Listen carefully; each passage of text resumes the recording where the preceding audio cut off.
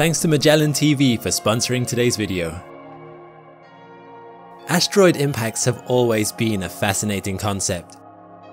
Although uncommon, even today we see news articles of asteroids reaching the surface of Earth. And they make for interesting subjects of disaster movies. Why?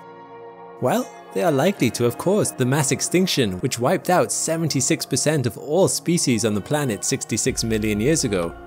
Was this a one-off? Or could such an event happen again? And if a large asteroid was on course to strike Earth, could we prevent it and survive using current technology? I'm Alex McColgan and you're watching Astrum. Join with me today as we try to understand asteroids and how NASA is planning to defend Earth from asteroid impacts by seeing what happens when we launch spacecraft into them. Major impact events have significantly shaped Earth's history. Going back to the very early solar system, one of the biggest impacts in our history may have formed the Moon, where a planet-sized object named Theia collided with the young Earth. As time progressed, we may now have oceans full of water thanks to collisions with asteroids. And since then, asteroids have also potentially caused several mass extinctions. One of the most well-known impact events left the Chicxulub crater, which is believed to have caused the extinction of dinosaurs 66 million years ago. There is an inverse relationship between the size of an object and the frequency of such events. Small objects frequently collide with Earth, while large object collision events are very rare. And as the solar system ages, large asteroid impacts become less common. You see, when asteroids collide with something, they either fragment into smaller chunks or they get integrated into the larger bodies, like the planets. It is estimated that Earth gains 15,000 tons per year this way from meteors entering its atmosphere. Impacts actually happen all the time on Earth, a lot more than you may think, but most are barely noticeable. Meteors, or shooting stars, are tiny objects with sizes ranging from sand grains to stones only a few centimeters across. These burn up as they enter Earth's atmosphere. So, how many do you think hit Earth's atmosphere on a daily basis? The figure may surprise you. 25 million. And guess what the biggest meteor is likely to be on any given day? 40 centimeters across. The biggest one on a yearly basis is around 4 meters. And every century we get one that is at least 20 meters across. The objects that manage to survive the Earth's atmosphere and land on the surface are called meteorites. These have to be somewhat larger than normal shooting stars to survive, and most of the time what's left of the object upon reaching Earth's surface is about the size of a brick. These objects cause large trails in the sky with spectacular colors, known as fireballs. Every 2,000 years or so, a meteor about 100 meters across hits Earth, blasting through the atmosphere, causing significant damage to the area from the impact itself, but also from the airburst associated with it. And then you have objects large enough to threaten civilizations on Earth, objects over 10 kilometers, that only come around once every several million years or so. The chances of anyone alive today encountering such an event are very close to zero. One of the good things about larger objects is that they are also easier to spot, and scientists think they know of all nearby asteroids above the size of 10 kilometers with a very high degree of certainty. But smaller, less easy to spot meteors are still a big threat on a more local scale. About 1,500 people were injured in 2013 when the Chelyabinsk meteor exploded over Chelyabinsk in Russia. Around 7,200 buildings across 6 cities were damaged by the explosion's shockwave. Luckily, no one was fatally injured during this incident, but imagine if such a disaster were to happen in a highly populated region. Needless to say, the results would be catastrophic. This is why it is very important for us to be able to detect and prevent this before it has a chance of happening. One of the ways to do that is for us to find and track objects in space that might be a threat. And we are doing this faster and more efficiently than ever before. We've discovered over 20,000 new potentially dangerous asteroids in just the past 2 decades, with about 30 new discoveries added each week. Most of them have harmless orbits, but what would we do if we ever found an asteroid that was on a collision course with Earth? This is what NASA will be trying to find a solution for with its DART mission, or the Double Asteroid Redirection Test. DART will be visiting Didymos, a relatively large near-Earth object with a diameter of about 780 meters. It has a moon named Dimorphos, which is about 160 meters across, and it orbits Didymos from about a kilometer away. The orbit of Didymos ranges from about just 1 astronomical unit outside the orbit of Earth to a bit beyond the orbit of Mars, and it takes 2.1 Earth years to make an orbit around the Sun.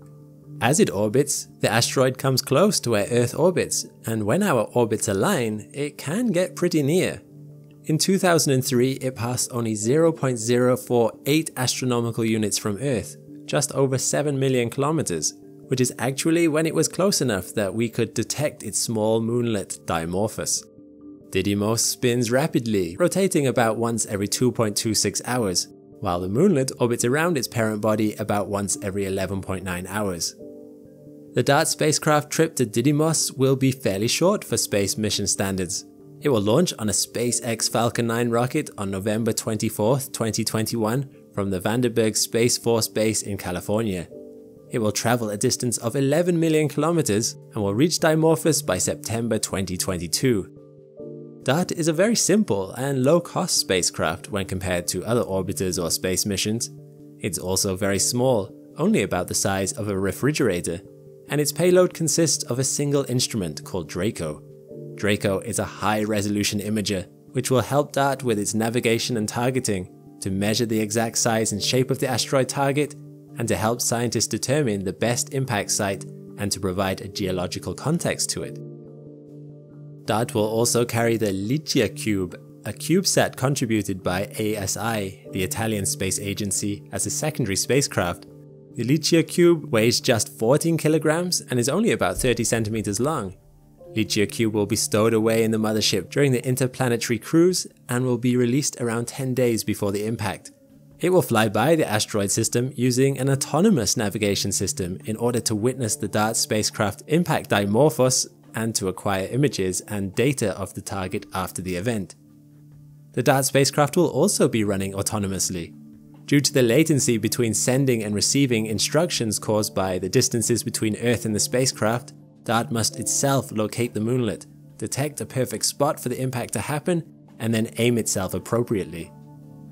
This is where DART's Smart Nav comes in handy, this autonomous optical navigation system, and surprisingly, all this happens within only an hour before the impact. During DART's impact in 2022, the distance between Earth and the Didymos system will be near its minimum. The last time Didymos was this close to Earth was in 2003, and the next time will be in 2062. This timing allows scientists to make higher quality telescopic observations of the Didymos system after the collision. The impact itself will be magnificent, similar to the Deep Impact mission of 2005. The impacts generated will excavate a new crater and blast between 10,000 to 100,000 kilograms of asteroid surface material, called ejecta, into space. It is estimated that the impact of the 500 kilogram DART spacecraft at 6.6 kilometers a second will produce a velocity change on the order of 0.4 millimeters. This doesn't sound like a lot, but it will lead to a small change in trajectory of the asteroid system, and over time this will lead to a large shift in its path. Not to worry though, even with large margins of variability, scientists know that even with this collision, the orbit of Didymos won't change enough to ever cross paths with Earth. But if there was an Earth-bound asteroid, this little nudge early enough in advance can impact its orbit enough to take it off a collision course. The images acquired by Draco on board DART before the kinetic impact will be streamed back to Earth in real time. In its final moments, Draco will help characterize the impact site by providing high-resolution scientific instruments of the surface of Dimorphos. Licia Cube is equipped with 2 optical cameras, which will inform the microsatellite's autonomous system by finding and tracking the asteroid throughout the encounter and capture scientific data along the way. All the data produced in this phase of the mission will be fundamental in verifying the effectiveness of moving the asteroid's orbit through this method. It will also study the formation of the plume generated by the impact, in particular to characterize its structure, morphology, and evolution. Hera is a follow-up mission. It will provide a detailed post-impact survey that will turn this grand-scale experiment into a well-understood and repeatable planetary defense technique. Hera is ESA's contribution to this mission. It is due to launch in 2024, and it will reach the Didymos system by 2026. And upon reaching the asteroid, it will perform high-resolution visual, laser, and radio science mapping of the moonlet to build detailed maps of its surface and its interior structure. Because even with the most powerful telescopes, Didymos and Dimorphos still appear no more than a single point of light from Earth. Scientists will try and measure the brightness of that point of light over and over again, building up a plot of the light curve and looking for changes in brightness when the impact happens. However, this technique by itself is not very effective in measuring the change that DART's impact caused to the asteroid's orbit. What ESA is trying to do with the Hera mission is perform its own crash scene investigation of the moon's impact crater and surrounding surface in greater detail. The data collected will put into numbers exactly how much of an impact we can have on an Earth-bound asteroid should the need ever arise. So there we have it, almost everything you could want to know about the DART mission and what our best hopes are at diverting potentially dangerous asteroids away from Earth. Another reason scientists want to learn about asteroids is because they might have other uses for humanity in the future too. Companies are already setting their sights on mining asteroids due to them being rich in various metals. On Magellan TV, there is a really well put together documentary called Asteroid Mining: The New El Dorado, where it explores the prospects of mining asteroids, the reason why this may end up being preferred to mining on Earth, and how far away we are from seeing this become a reality. Magellan TV is a subscription streaming service which you can use on pretty much any device, focused on the best science documentaries out there. Magellan TV has a special offer on right now, where you can buy a year's worth of membership and get another annual membership for free, potentially a good gift for someone you know that enjoys documentaries. So if you like the sounds of Asteroid Mining: The New El Dorado, or want access to Magellan TV's offer, click the link in the description below. Thanks for watching. If you liked the video, please consider subscribing and liking it. It helps a lot with the algorithm. Also, thanks to my patrons and members for their support too. If that's something you would be interested in, check the links in the description. All the best, and see you next time.